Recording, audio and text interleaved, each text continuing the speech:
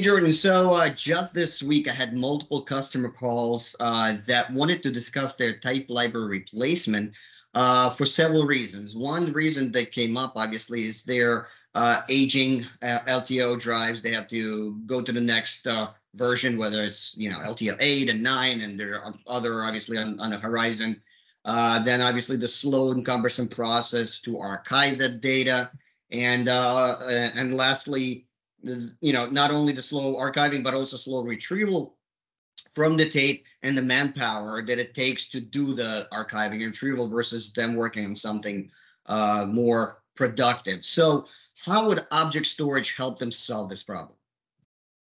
Yeah, it's a pretty legit question in the modern era, right? So everybody's fighting for more eyeballs, more viewers. There's more areas that you have to get footage to. So speed to market, speed to the data. It's very important. Organization of the data, understanding where it is, and then the least amount of time spent working on your infrastructure, the better, right? So that's obviously why a lot of people went to the cloud in the early days. What they didn't expect is that cloud would be so expensive. So as we're wading into the more of the hybrid workflows, as a lot of people call it, we're looking at things like bringing in object storage to sit in that instance. So you get the benefits of the cloud at the cost price that's a little bit more beneficial for people.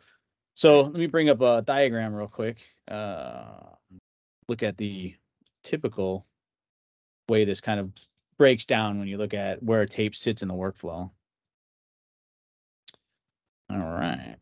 So here we have from left to right, we're looking at your editors, your workers, your graphic artists, primary storage right below it. So this could be tier 0, tier 1, any of those kind of typical fast tier storage. Usually it's fairly pricey. And then you have your asset managers, your transcoding, automation, a lot of different options in this type of workflow here. And then things typically move off to tape or some type of archive. This could technically even be cloud as well.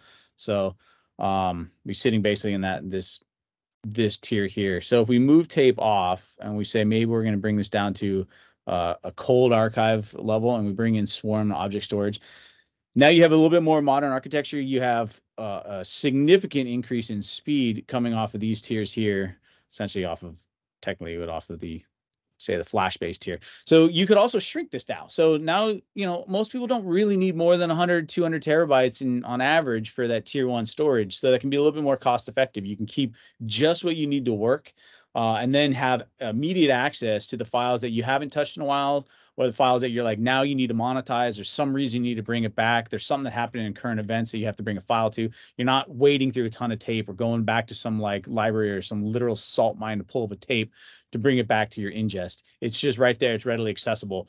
And it's also based on object. So there's metadata embedded in your objects now. So you have actually access to that. It's not sitting in a separate database. It's not locked away. It's actually on the file itself that moves with the file.